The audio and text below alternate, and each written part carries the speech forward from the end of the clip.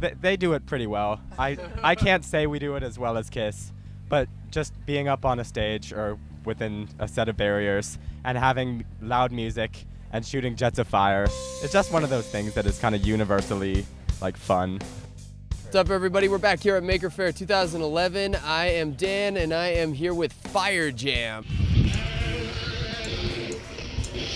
You guys have got a couple of great fire projects going on right now. You want to tell us a little bit about what's happening here? Yeah, we are Fire Jam. We're have two projects this year. One is from last year. It's Saphira, which is a animatronic fire-breathing dragon, and our second one is integrating Guitar Hero or Rock Band video game into fire effects or pyrotechnic effects. So basically what happens is we have a guitar from Guitar Hero.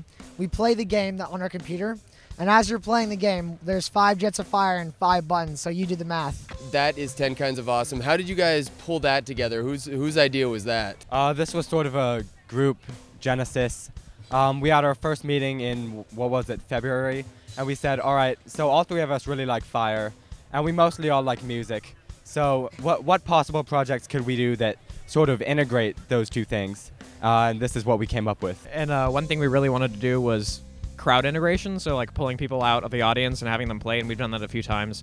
And so we thought, you know, normal people out of the audience, not all of them will be able to play an instrument, so why not, you know, include a video game which people are familiar with. Well, perfect. Sam, John, Alex, thank you guys so much, and Fire Jam is totally awesome. Can't wait to see what you guys do next year.